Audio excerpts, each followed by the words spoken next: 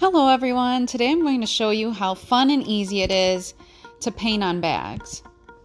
This is a great way to upcycle and either modify something you already have that you're tired of or that's getting a little beat up looking, or a way to repurpose things you can get from the thrift store to make them unique and one of a kind.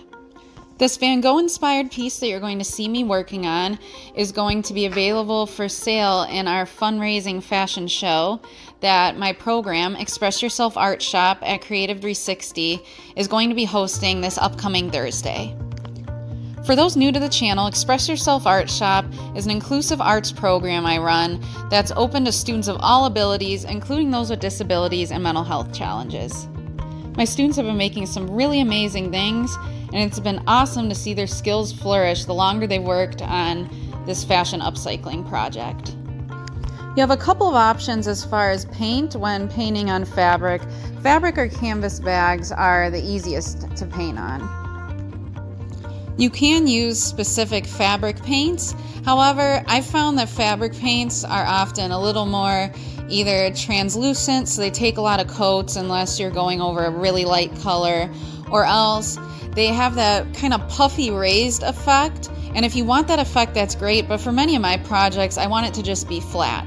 So what I actually enjoy using, and what I'm using right now, are the Folk Art multi-surface craft paints. And I'm sure there's multi-surface craft paints in other brands as well. This is just the brand I'm familiar with. These are great because, as it states, they can really work well and leave a permanent finish on any surface. Just make sure you read the instructions to cure it properly. There's different procedures for curing it, whether you're using it on glass or, for example, on this canvas bag here. Normally it involves heat setting. So after you're done, you'll either want to iron, hit it with a blow dryer, or throw it in the dryer on a medium setting. Gloss finish acrylic paints also can work on fabric, canvas, that sort of thing.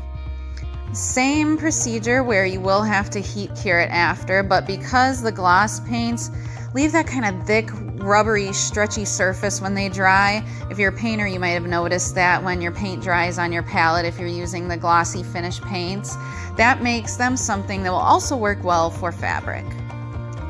If you're painting on a bag that is leather or vinyl or plastic base with that kind of really shiny surface, then to avoid the paint peeling off, you really want to make sure you're using a multi-surface paint that's geared towards that type of finish, or else go specifically with a leather or vinyl paint. When painting on fabric, you want to mainly be using flat brushes. The reason for this is with a flat brush, which are the brushes that are rectangular shaped and flat on the end, you're going to get more flat, even coverage. You don't really want to see raised areas or brush strokes when you're painting on fabric. For fabric painting, the designs and details, you want to use a really hard, stiff brush. You can actually purchase brushes specifically for fabric painting. They have that really tough bristle, but really any firmer brush works great. With this design, I'm really building my finished scene out of a bunch of little swirls and brush strokes. Because it's a Van Gogh, it's really easy to just go along, looking at an inspiration picture of Starry Night, and just add your swirls one color at a time. So I'm starting first with doing most of the yellow, and then you can go into your blues and whites and kind of keep building a little bit at a time.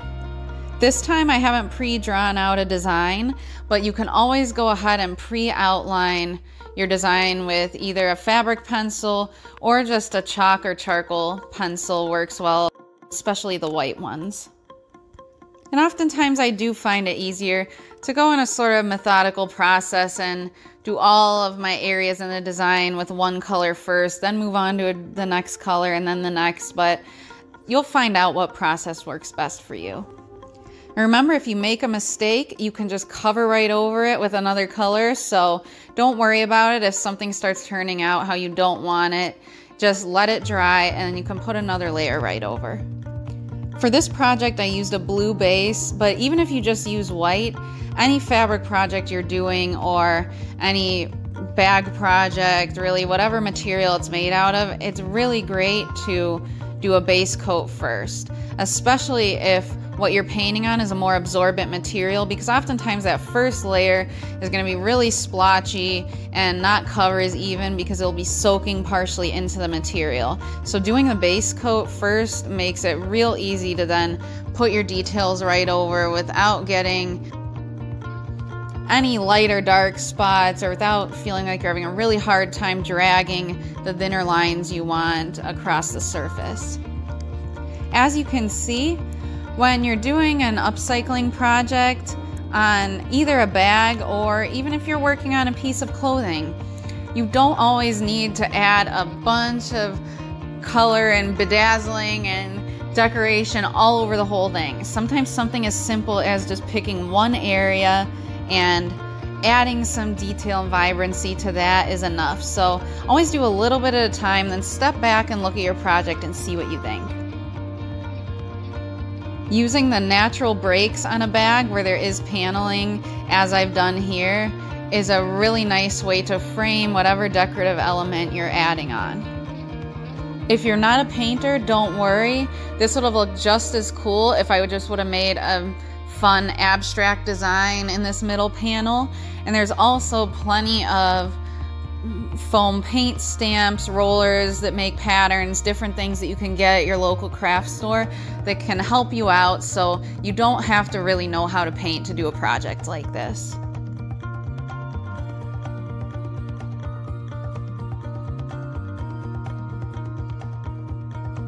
So don't throw away that old bag, turn it into something amazing. Thank you so much for watching. If you enjoyed, don't forget to subscribe.